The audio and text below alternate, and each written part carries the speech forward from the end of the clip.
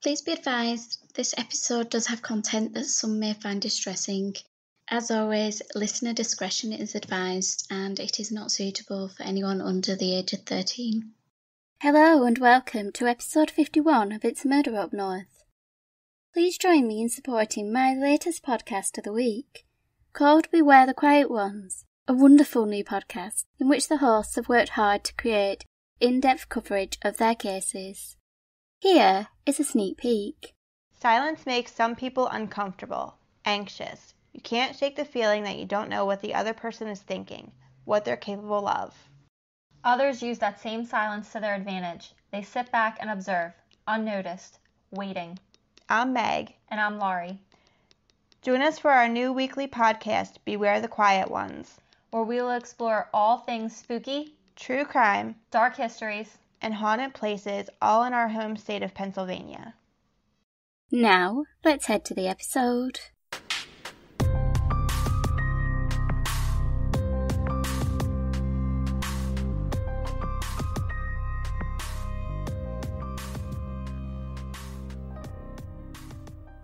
The 1st of March started as a typical Wednesday in the town of Bury.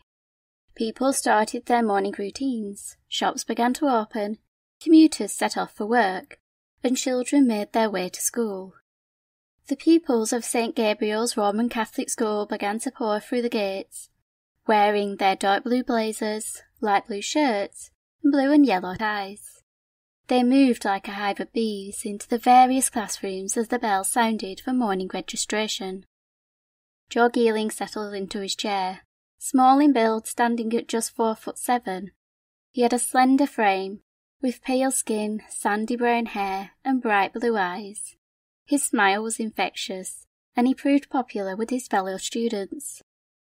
At 11 years old, he was in his first year of high school, and he was proving to be a good student, eager to learn, with a positive attitude and a bright future. By all accounts, he was liked by both pupils and teachers. Joe made his way through the school day, eating lunch with his friends, attending all his lessons, just a normal school day, except for the fire alarm sounding in the afternoon, which caused the school to be evacuated. This, however, proved to be a false alarm, and lessons quickly resumed. At the end of the day, Joe was seen leaving school alone. Normally, he'd walk the 15-minute journey with a friend, but on that Wednesday, his friend wasn't in school, so the petite boy set out alone. He should have been home by 4:30, but he didn't arrive. An hour passed and his mum became concerned, and when Joe hadn't made it home by 5:30, the police were called. Joe had always been home by 5 p.m, as that was the time he had to be at the hospital for treatment for cystic fibrosis, which is described by the NHS as an inherited condition that causes sticky mucus to build up in the lungs and digestive system. This causes lung infections and problems digesting food.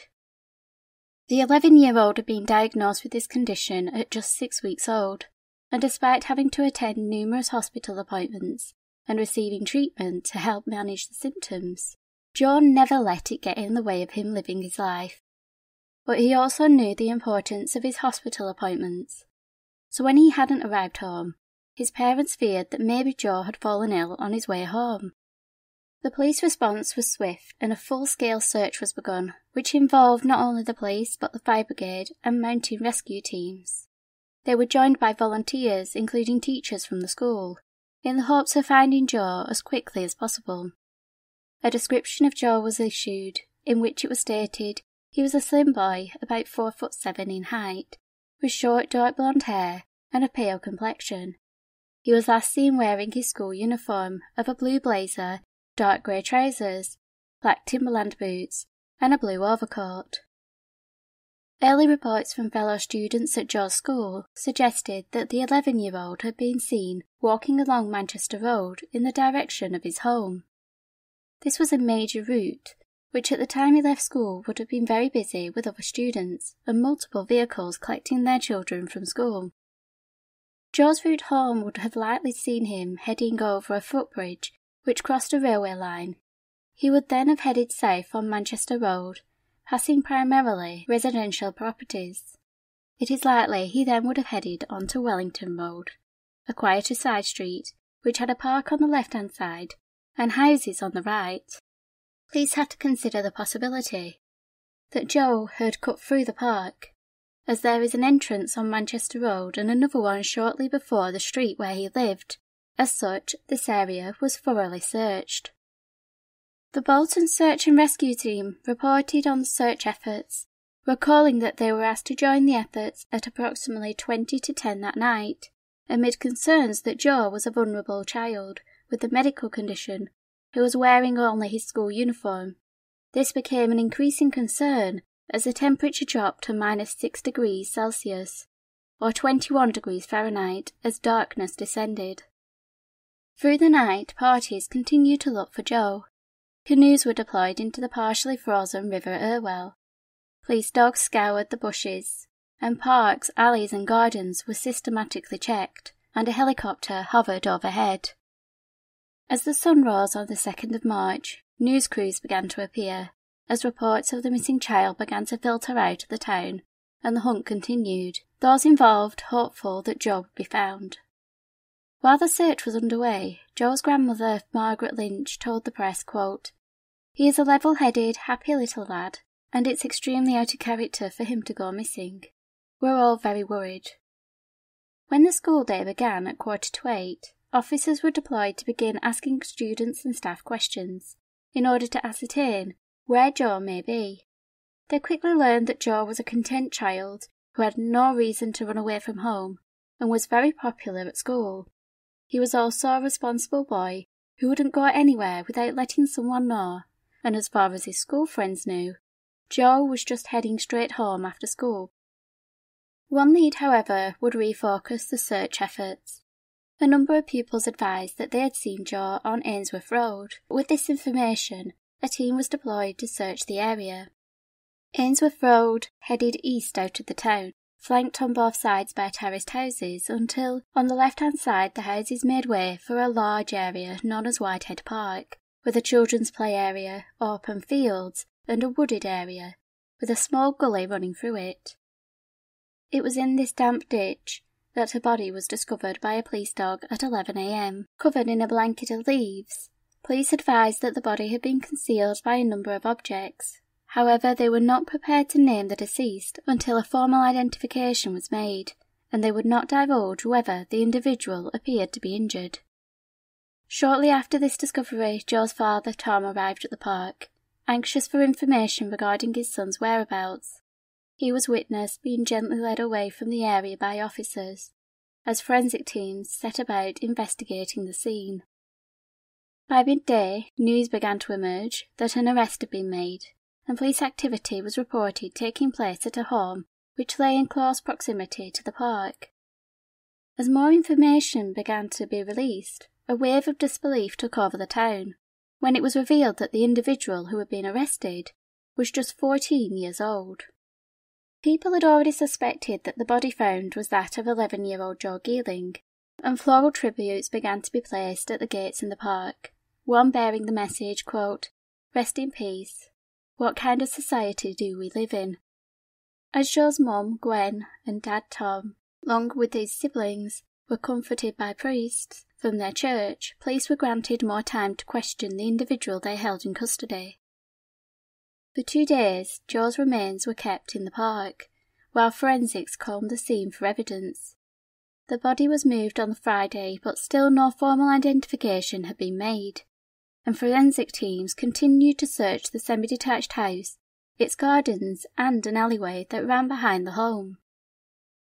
On the Saturday, a post-mortem was performed, and the formal identification was made, confirming people's worst fears, that the body was that of Joe Geeling. With the news that the remains were those of the 11-year-old boy, the head teacher of St. Gabriel's School, Eddie Robinson, made the following statement to the press.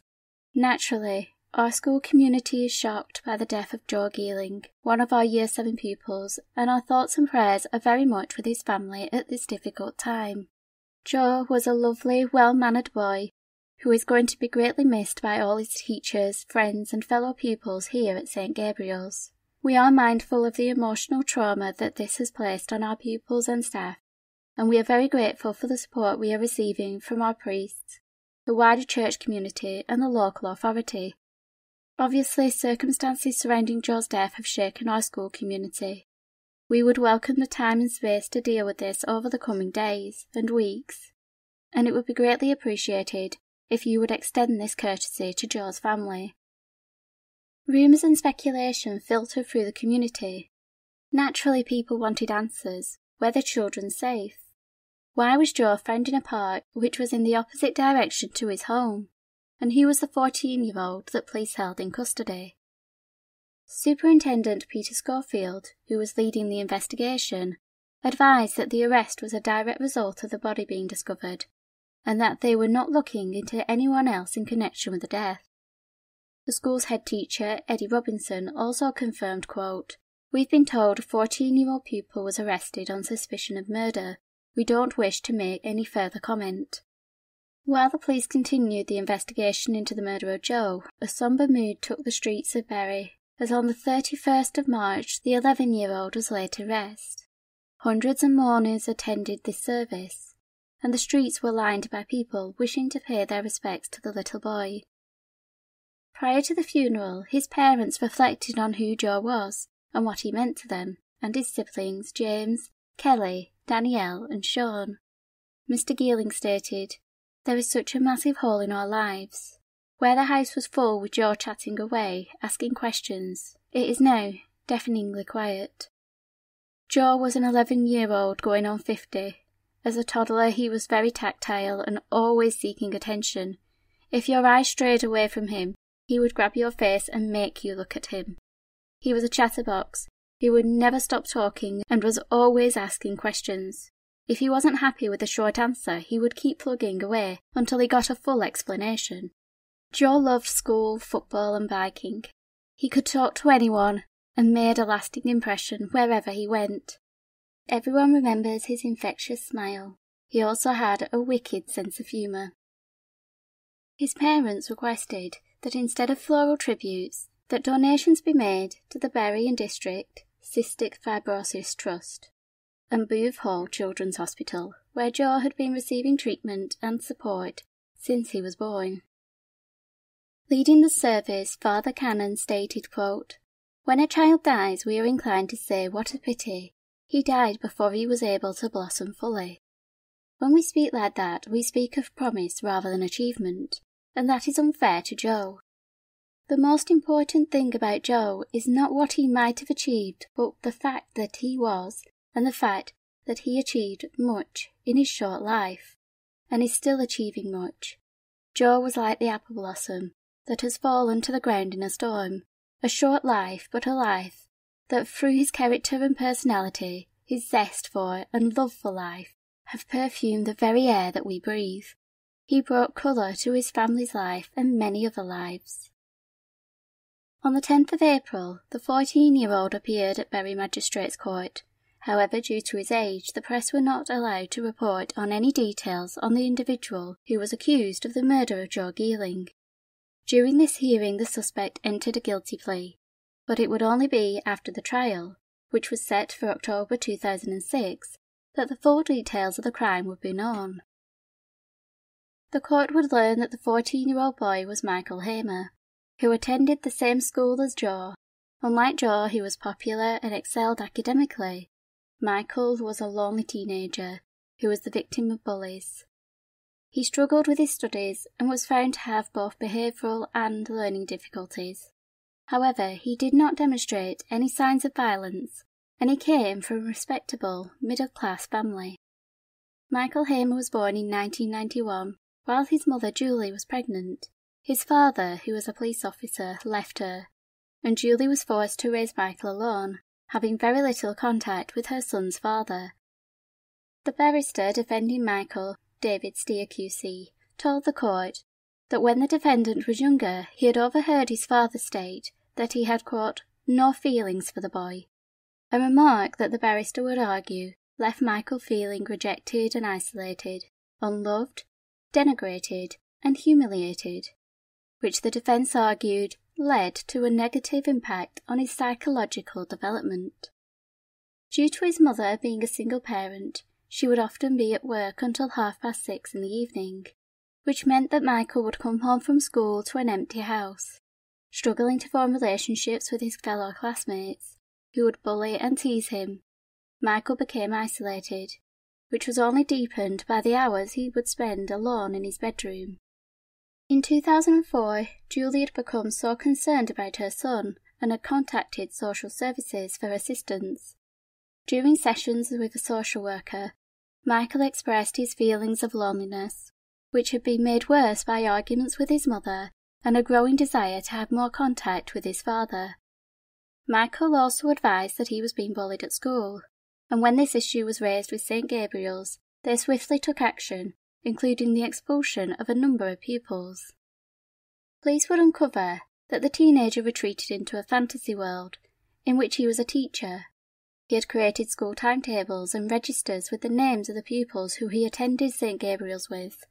This role-playing was later explained to the BBC by Professor Kerry Cooper, who stated, "If somebody pretends to be a teacher when they get home, it sounds like they are creating a fantasy world. It's not necessarily a good way of coping with being bullied, but it enables them to feel that they have some kind of control for a short period of time, even when they really don't." This desire for control and his loneliness led Michael to try and form friendships with younger boys, both for companionship and a desire to have some control over them, hoping that his age would cause them to look upon him as a leader. As 2006 began, Julie started to notice her son displaying some unsettling behaviour. Michael seemed to have lost his appetite, and she started finding food left hidden about the house. She became more alarmed when her son began causing damage to the property by stabbing the walls with knives.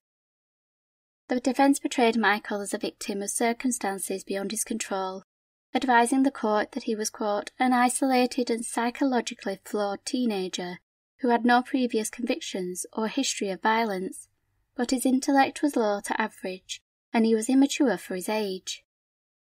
Alistair Webster QC for the prosecution, however, argued that the murder was a premeditated plot that had been planned weeks before it was carried out, stating that the murderer targeted his victim, led him away by deception, carried out the killing with significant brutality, and set about covering up his crime in what appears to be a surly, calculating way.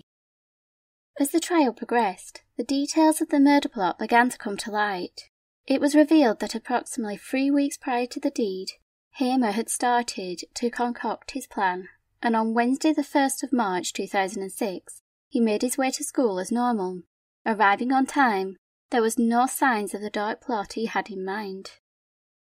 Joe Geeling was dropped off at school by his mum, having spent the night in Booth Hall Children's Hospital, where he had been receiving treatment for his cystic fibrosis. The 11-year-old walked into school with a smile on his face and a spring in his step. It would be at dinner time that Michael and Joe's paths would cross. At midday, Michael approached Joe while he was having lunch with his friends, and handed him a letter, which advised Joe that Michael had been appointed as his student mentor, a program that was run by the school in which older pupils would be assigned to assist younger students in their studies.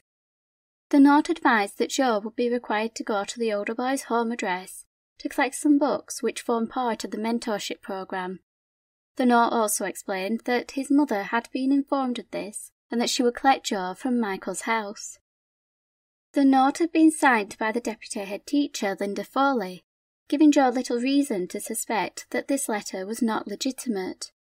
However, police would later find that Michael had written this letter. They discovered multiple copies of it, one in Joe's pocket and more drafts in Michael's bedroom, which showed the extent of his premeditation. The letter came to the attention of a teacher while Joe was in his history lesson. She noticed that Joe was in a small group of friends who were whispering to each other and were distracted from their studies. Heading over to the pupils, the teacher inquired what was causing the commotion. Reluctantly, Joe produced the letter but refused to let the teacher read it, stating that the contents were confidential. After some encouragement, Joe handed the letter over to his teacher, who became suspicious of its authenticity due to the fact it had been written in red ink, and neither the handwriting nor the signature was consistent with that of the deputy head, Mrs. Foley. The teacher advised Joe that he should speak to Mrs. Foley directly regarding the note, and he should ignore its instructions to go to Michael Hamer's house, with the teacher urging the 11-year-old to head straight home as normal when he finished school. This teacher was so concerned regarding the letter that she would later discuss it with another member of staff and ask them for advice. During afternoon break, Joe is witnessed standing outside the deputy head's office as instructed by his history teacher, and shortly after this the history teacher and her colleague, whom she had gone to for advice, observed Joe, who was accompanied by Michael. The teacher asked Joe if he had been to see Mrs. Foley, as instructed, and the 11-year-old paused, glanced at Michael, and then stated that he had spoken to the deputy head. Looking at the older boy with Joe, the history teacher asked if he was the Michael mentioned in the letter, to which Joe confirmed that he was. But before the teacher was able to investigate further, the conversation was interrupted by the fire alarm, which resulted in the school being evacuated. It would later emerge that despite Joe claiming he had been to see Mrs. Foley that afternoon, the deputy head stated that this was false and that she had not had any interaction with the pupil that day. And the fire alarm that prompted the evacuation proved to be false, and had been activated by a pupil in another part of the school. Tragically, this incident would prevent further scrutiny of the note. At the end of the day, Joe leaves school. He is later accompanied by a group of friends, and they walk together down a footpath that led over a railway bridge, and then proceeded to walk down Manchester Road towards Joe's house. However, his friends reported that Joe told them that he needed to go to the shop, and he departed from the group, who presumed he was heading to a sweep shop near his home. More eyewitness statements revealed that Joe had instead headed in the opposite direction, up Manchester Road, where he was seen passing the Blockbuster store, and shortly after this, another onlooker observed the 11-year-old walking a couple of paces behind an older boy, who they identified as Michael Hamer. This last sighting is haunting, not only because Joe is unknowingly following his killer, but they are seen passing by the park in which the 11-year-old's body would later be found. At the edge of the park, Joe and Michael turned down a side street, with the park on their right-hand side. They then proceeded to cross the road and took a left, followed by another right, onto the street where Michael lived. His house was a typical red brick semi-detached, with large bay windows to the front, looking out onto a small garden. A white front door sat recessed into a curved porch, beyond which the stairs led up to the first floor, up which Michael led Joe. The pair entered the 14-year-old's bedroom, in which Joe would be brutally murdered. When he was arrested, Michael quickly confessed to the police, and gave them an account of what happened once Joe had entered the bedroom. He advised that he had led Joe into the room, and proceeded to strike the 11-year-old about the head with a frying pan. Michael confessed that he struck him with so much force that the handle from the pan snapped. The teenager recalled that he must have hit Joe approximately 10 times before the handle broke. He then alleged that Joe was still alive, but barely conscious, and he left the stricken boy on the bedroom floor while he went downstairs to the kitchen, where he picked up 3 knives. He then returned to the bedroom and continued his attack on Joe. During the trial, details of the injuries Joe sustained came to light. The 11-year-old suffered a fracture to his left eye socket. He had also been stabbed 16 times with 2 different knives, primarily around the head, face, neck, and upper body.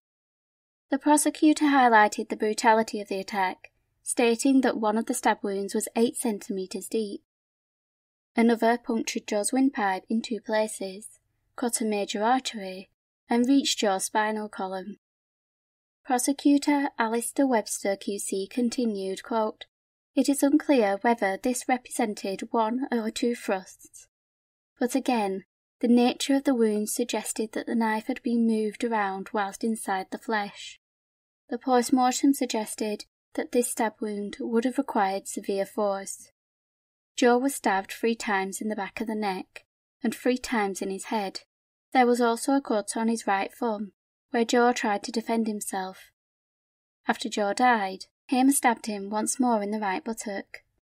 There has been no satisfactory explanation advanced by Michael Hamer for this wound inflicted upon Joe's dead body." End quote. The descriptions of the events that occurred on that fateful day, detailing how Michael then proceeded to drag the deceased down the stairs, through the living room and kitchen, out through the back door where he placed the body in a bin, which he had positioned ready for the disposal. At 4:30, Hamer is seen pushing a wheelie bin along the short stretch of his street to the alleyway that ran down the side of his house, past some garages, and then joined another alleyway which ran along the rear of his home. He then proceeds to the park, where he pushes the bin along a footpath, passing between a children's play park and the tennis courts. The path then led around the bowling green, where a witness reports seeing a, quote, spotty youth about 5 foot 8 inches tall, struggling to drag a bin along behind him. Another witness noticed an individual who hid behind a bin and appeared to be on the phone. The route then led along the edge of a large field, passing by a number of rows of terraced houses, until the path came to woodland, into which Michael dragged the bin into an overgrown area, where he disposed of the body, concealing it beneath some discarded sofa cushions, a mattress, rocks and twigs. The body was so well concealed that during the search it was initially missed by some firefighters, and it was only when a police dog was brought through the area that they were alerted to the presence of the body. The extensive concealment also resulted in the delay of the removal of Joe's body from the area. Having disposed of Joe's remains, Michael was seen by numerous people walking with the bin. This time, however, none of them reported seeing him struggling to move the bin as he returned back through the park, although it was reported he was talking on his phone. It emerged that the teenager was speaking to his mother on the phone, who had called him when he had failed to answer the house phone. Due to her work at a call centre, the conversations between the mother and son were recorded, and this audio was played during the trial. It was noted that throughout the conversations, Michael's voice seemed calm. It did not suggest anything out of the ordinary had occurred. During the first call, Julie is heard asking her son why he hadn't answered the house phone, to which he responded, "'Cause it didn't seem to be working." Mrs. Hamer proceeded to ask, "Did the house phone not ring at all then?" Which was answered with a simple no. Hearing noises in the background, Julie inquired where Michael was. He told his mum that he had just nipped out and was nearly home, to which his mum repeats the question. Michael told his mum he was about 5 minutes away from home. Sensing her son was being evasive in his answers, Julie insisted he told her where he had been.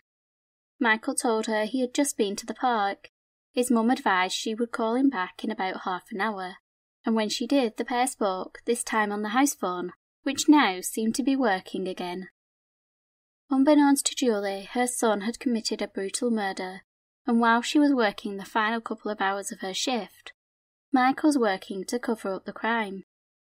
He attempted to clean up the bloodstains on his bedroom floor, and then proceeded to sit at his desk and do his homework. When Julie arrived home, Michael had finished his schoolwork and was bathed ready for bed. His mum did not see anything out of the ordinary, except for a dark stain on the carpet, which he explained had been caused by a red biro that had leaked. The following day, Michael arrived at school, reportedly unfazed by what he had done. A detective remarked, quote, "He appeared to treat the next morning like any other, arriving at school on time, dropped off by his mother. He displayed little or no emotion. Throughout the process he appeared normal, apparently unconcerned." However, during the morning, a number of pupils told teachers that they last saw Joe with Michael, and given this information combined with the information regarding the suspicious letter the previous day, the 14-year-old was taken from his religious education lesson. Once in the head teacher's office, he was questioned about what he knew about Joe's disappearance. His inconsistent responses caused concern, and the police were notified. Police arrested Michael, and by 11:15 that night, after speaking with his solicitor, Michael confessed to murdering Joe. During his interviews, the teenager told officers that he, quote, wanted Joe to be stood by the blue bars of the school gates, waiting for something to happen, so he would feel lonely, isolated, the same way Michael felt in his life. He wanted Joe to feel what a victim of bullying felt. He told the officers that Joe had come to his house that day because the 11-year-old needed a phone charger, and Michael had offered to let him borrow his. However, this explanation was questioned by investigators, stating that Joe could simply have gone home to charge his phone. He also noted that when the boy's phone was recovered, it still held a sufficient charge, which cast further doubt on Michael's story. With regards to his relationship with Joe, the court learned that prior to the incident, the two boys barely had any contact with each other. It was also pointed out that Joe was not one of the individuals who had been involved in bullying Michael, and so it led to the question as to why the 14-year-old had targeted Joe. Michael had told the police that, quote, the victim could have been anybody, it just happened to be Joe. However, it was suggested that he resented Joe and had become jealous of the younger boy, who was popular with both students and teachers. Joe was also excelling in his studies, while Michael struggled academically. As well as being jealous of the younger boy, police believed that the 5'8" Michael targeted the slender 4'7" Joe because of his cystic fibrosis, which Michael perceived as being a weakness, and made the boy an easy target for his plot. During the trial, however, another motive became clear. It was claimed that once Michael had gotten Joe alone in his bedroom, the older boy made a sexual advance on the 11-year-old. According to Michael, Joe rejected him, called him gay, and threatened to tell people about what had happened. The killer claimed that this reaction, and the threat, triggered him to attack Joe. There was strong evidence of premeditation in terms of planning that went into luring Joe back to Michael's home, a plan that had taken at least 3 weeks to concoct, and suggested that the defendant had always intended to cause the victim harm. Mr. Steers QC stated for the defence that, quote, we are really dealing here with an adolescent sexual approach which went horribly wrong.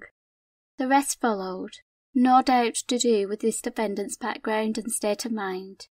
Realising what he had done, he panicked and decided to conceal Joe's body in the way he did. The defence continued by claiming that while Michael was in his angered state, raining down his brutal assault, the teenager, quote, could see the faces of his tormenting bullies. Having highlighted Michael's previous issues with regards to bullying and difficulty forming relationships, Mr. Steers QC stated, this previous background to the commission of the offence leads both psychologists to conclude he was a young man suffering from an abnormality of mind, in the form of an adjustment disorder. With regards to Michael's varied accounts, the defence told the court, we submit, he simply did not feel able to admit that his motive was a sexual one. He found it easier to give these other accounts. Michael had only admitted the real reason for the murder in the last few days. He made a sexual advance towards Joe, who responded to him as gay, and threatened to tell others about what he'd tried to do. He then tragically responded in the way he did.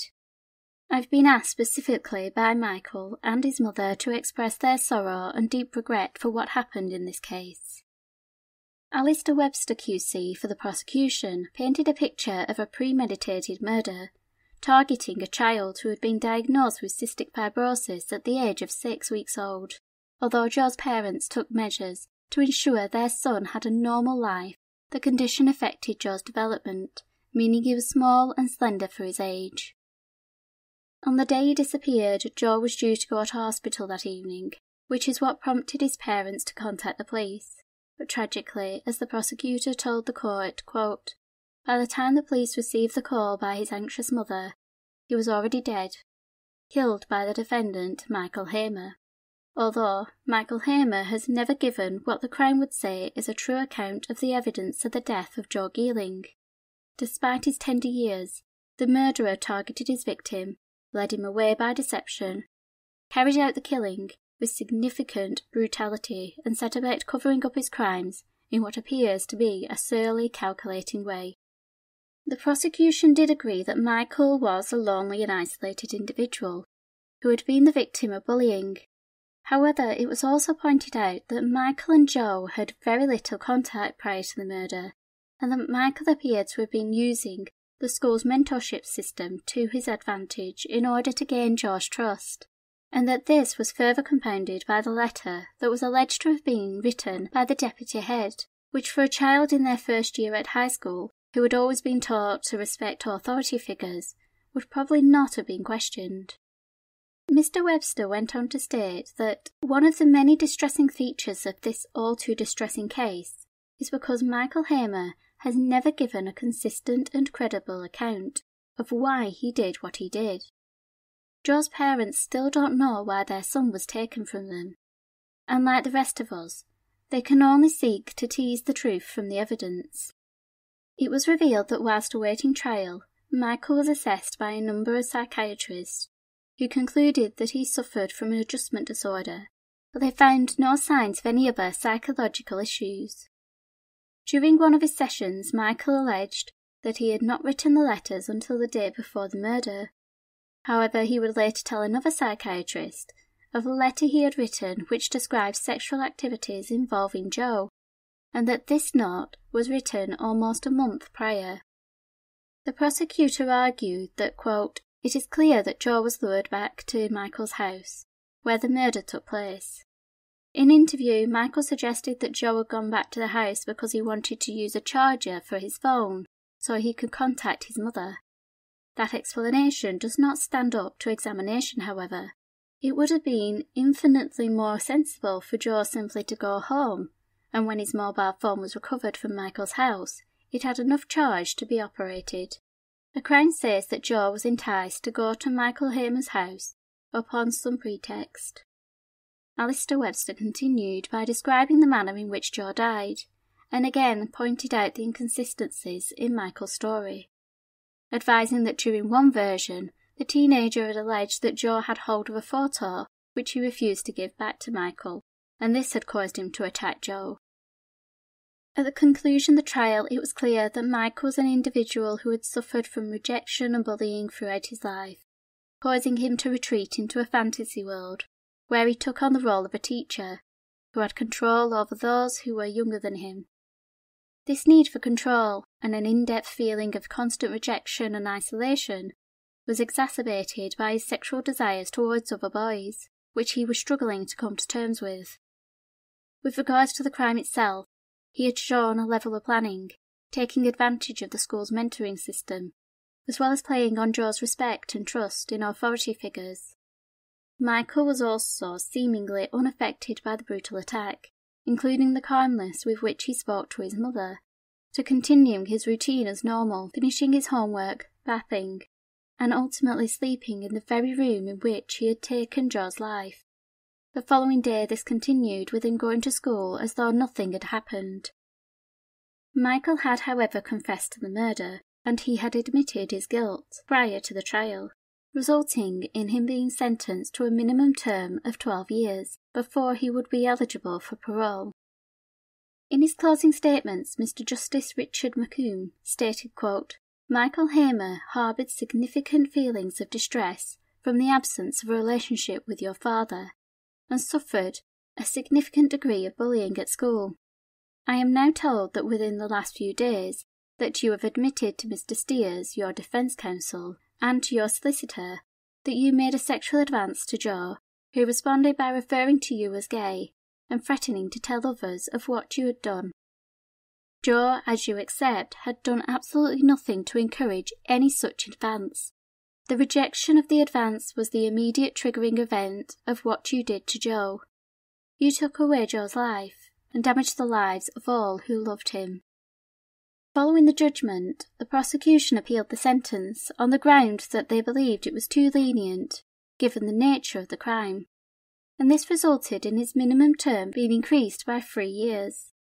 In 2016, Michael applied for early parole, having spent nearly 10 years behind bars. However, this request was denied due to recent evaluations that stated he was still considered a high-risk offender. The judge overseeing the hearing stated that Hamer is, quote, clearly highly committed to achieving a better understanding of himself. It is apparent, reading the reports, that he accepts responsibility. He confessed to it on arrest and pleaded guilty. However, I have not been able to detect from the reports the extent of his expressed remorse. All the reports I have read, whilst being uniformly positive about his progress so far, record that there is still further work to be done. Mrs. Justice May denied the request for parole, meaning that Michael would not be able to apply again until the end of his 15-year term, which would be this year in March 2021. Naturally, questions are asked regarding what drove the 14-year-old boy to take the life of a fellow student. Michael is an extremely rare example of a victim of bullying who turns his feelings of rejection and isolation into violence against another individual. According to Professor Carey Cooper, who led a study into the effects of bullying, stating that victims are more likely to self-harm or attempt suicide, quote, "The person who has been bullied has been so dramatically bullied, so violently bullied, kept it so much to themselves and buried it, that they have lost any sense of reality. If it turns into violence against themselves or other people, there is usually a trigger mechanism. Those cases involved a lot of suppressed anger, which has to come out in some form or another. But to turn the violence gratuitously against somebody else, so violently that they take somebody else's life, it's very, very rare." Michael's actions devastated the community of Bury, the students and staff at the school, and left his own mother heartbroken. But he also ended the life of a boy who lived life at 100 miles an hour, bringing positivity wherever he went.